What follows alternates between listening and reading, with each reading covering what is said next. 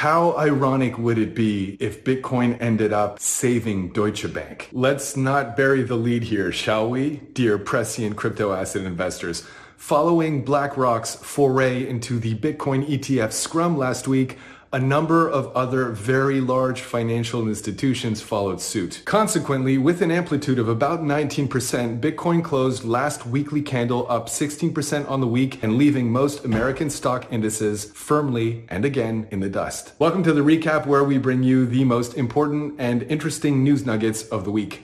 According to a new study by leading on-chain analyst Glassnode, long-term hodlers, or Bitcoin addresses with a history of not selling, are adding about 42,000 BTC to their stacks every month. Considering that only 900 Bitcoins are produced every day, that's 6.25 every 10 minutes, so 6.25 times 6 per hour is 37.5, times 24 hours in a day is 900, times 30 days on average per month. That's 27,000 Bitcoins produced every month. Therefore, this trend could indicate that long-term hodlers, also known as diamond hands, are racing to scoop up any and all available supply in order to front-run large institutions like Blackrock entering the space. Of course, that's me speculating, but whatever the actual reason, that's still 156% of new supply every month flying off the shelves. Hot cakes, friends! And who, you ask, were the others to enter the space besides Blackrock? Invesco and WisdomTree also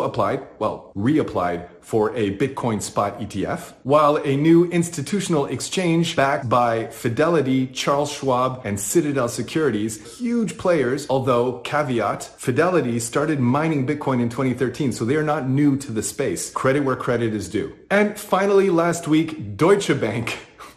I'm sorry.